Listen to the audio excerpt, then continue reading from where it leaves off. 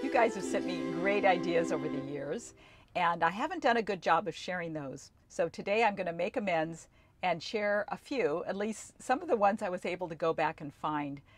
And going forward, I'm going to come up with a better way to capture your ideas and tips so that I can pass them on.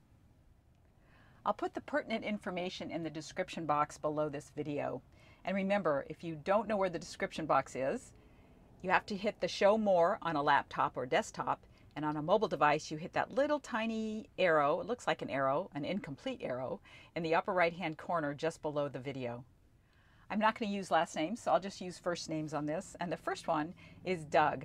Doug has been following this channel for probably almost since the beginning, and he has sent quite a few tips to me over the years.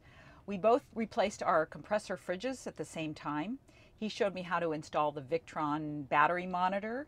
He made this really nice 3D printed soap sponge holder for the van, which I really like. I've had several people ask me if he would make them for them, but he's too busy with his other work. Doug's first idea actually comes from his wife, who made the same warm window curtains that I had made on the channel, and she installed a flap over the window that louvered, not a louvered window, it's an awning window, the awning window that comes up. She made a flap so you can get ventilation through that window. Now we just roll ours up and it doesn't look as elegant, but I really like her idea and I hope to do that somewhere down the road. The second idea that he sent was for taking this access panel that is right behind it is the shutoff valve for the water heater, the Truma water heater. And so he actually put some hardware on it to turn it into a door so that when he winterizes, he has easy access to those valves. The next ideas come from Gary, and Gary is another longtime subscriber.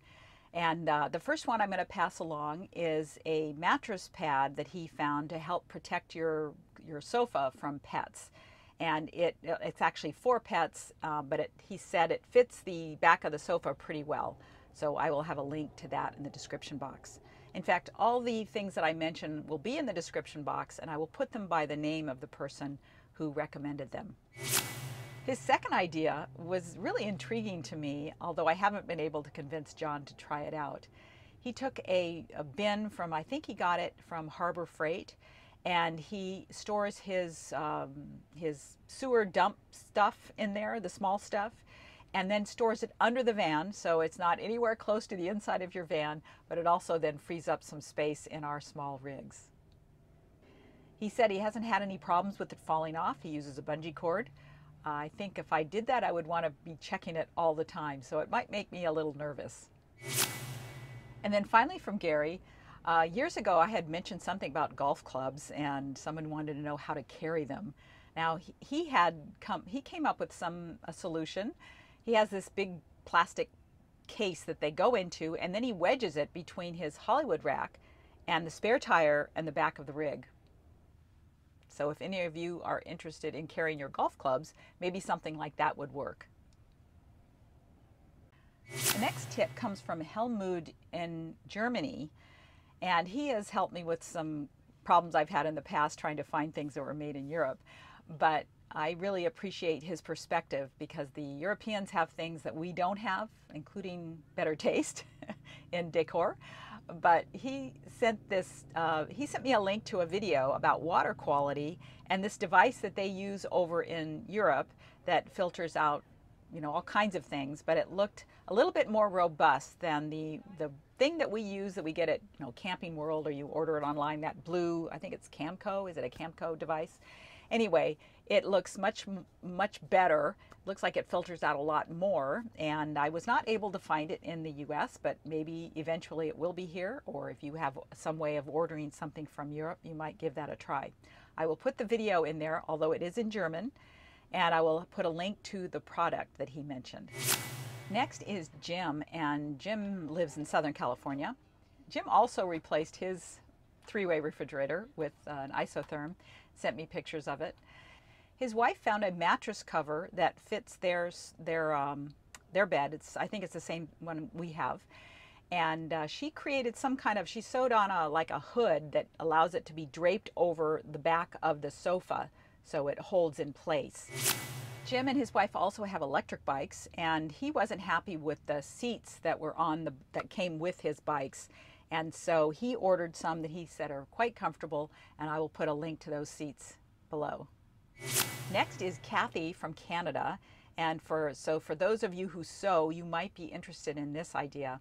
I actually started it. I ordered the pattern and started it, but I haven't finished. She got a bucket hat pattern and then purchased some mosquito netting and has made hats out of mosquito netting. She gets the wind passes through the material, but the bugs don't. And I think that's a great idea. And as soon as I find a few extra minutes, I'm going to finish this project. The next is Kent, who saw the video that I did with Larry on his extension, his pop-up extension for his kitchen cabinet. Kent did something a little bit different, and he bought some that high-density polypropylene cutting board material and had it somehow molded it to the right shape of his kind of rounded kitchen area, and it looks beautiful. And so they have a little bit more counter space with this product. I will put all of his links below and any information that he gave me.